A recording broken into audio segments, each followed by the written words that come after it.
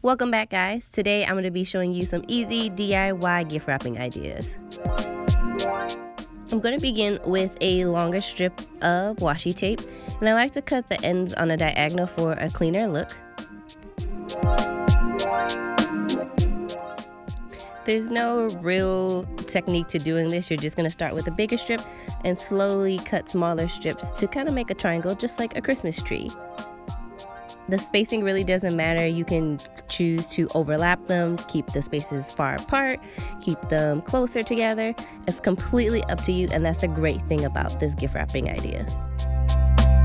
For my wrapping paper, I really just picked up a plain roll of light brown craft paper from Michael's, and I thought it was a nice base for what I was doing throughout this video. Once I was finished, I decided to stick on these adhesive rhinestones that I picked up from Michael's. Also, I practically live there. You can choose to leave it alone, or you can feel free to draw on a cool design if you wish. For this next design, really simple, I chose to pick up these cool green and red tone paint samples from Home Depot.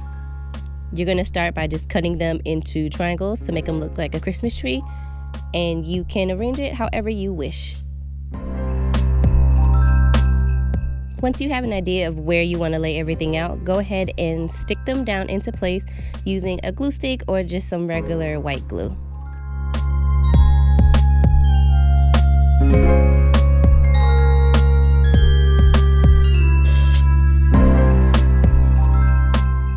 Once all your trees are glued down, you can choose to leave it alone and just throw some ribbon on it, but I decided to draw some mounds of snow, add a little stars to the tops of my trees, and little dots to make it look like it's snowing.